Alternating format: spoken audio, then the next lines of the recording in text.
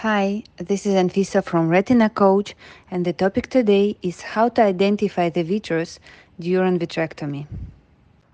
Vitreous is a transparent substance that should be properly removed during vitrectomy. There are few ways to identify the vitreous strands. First one is visualization with no stain by using the light pipe illumination and watching the reflections from the vitreous fibers. Second one is chromovitrectomy.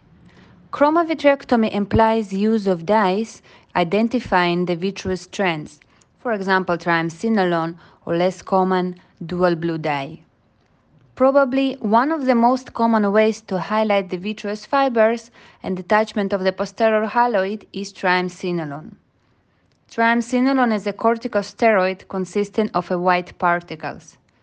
These crystals bind to the vitreous strands, thus enabling their visualization. Like most of the dyes during vitrectomy, triamcinolone injected over the optic nerve head or posterior pole, and excess of the material is removed. You can see in this video how good triamcinolone visualizes the vitreous.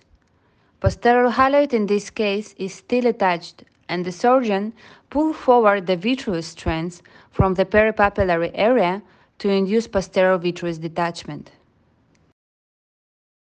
Now I want you to compare a previous case with this one, where posterior haloid was already detached.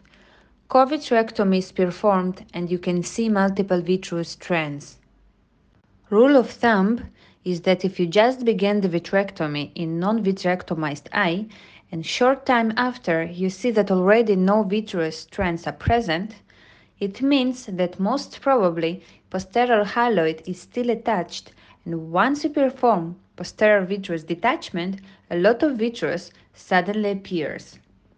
Initially, in this case, multiple vitreous strands were present, indicating that most probably posterior haloid was already detached.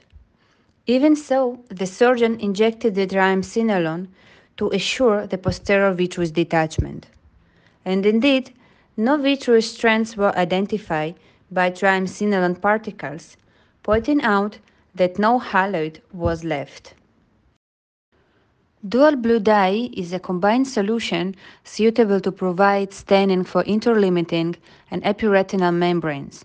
In case of epiretinal membrane or macular hole where use of dual blue stain is planned, the same dye can be used without any additional cost to identify also the vitreous strands and to assure posterior vitreous detachment.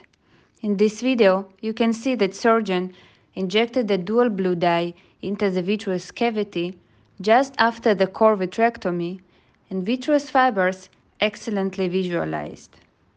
Now, the surgeon performs posterior vitreous detachment, and when this step will be completed, he will use the same dual blue dye to restain and identify the epiretinal and interlimiting membranes before peeling them.